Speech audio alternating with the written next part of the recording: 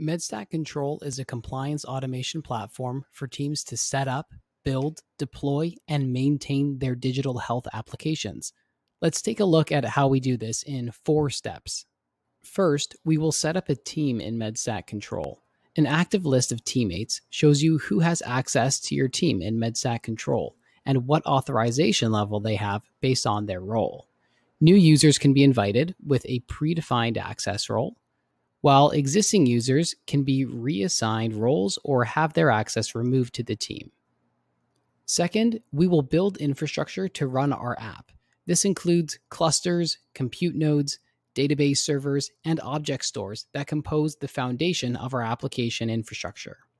This infrastructure is actively managed by MedStack to ensure the cloud environment meets the stringent compliance requirements of handling PHI in cloud-based applications.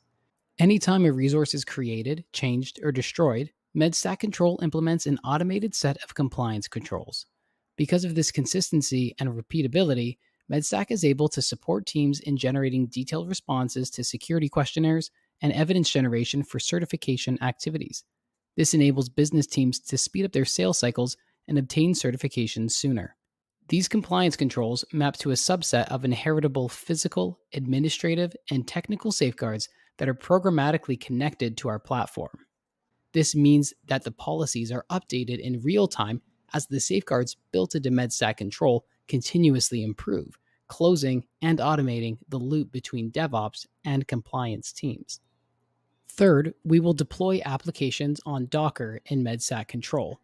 This is where you'll connect to private registries and manage volumes, configs, and secrets used by your app. All the Docker services sit behind MedStack's load balancer service, which routes traffic, enforces encryption in transit, and automatically issues and updates SSL certificates that establish trust between your users and your application. Deploying your app can be done by simply creating a new custom service, configuring the resources and environment variables it will need at runtime, and specifying the domain users will request to access your app.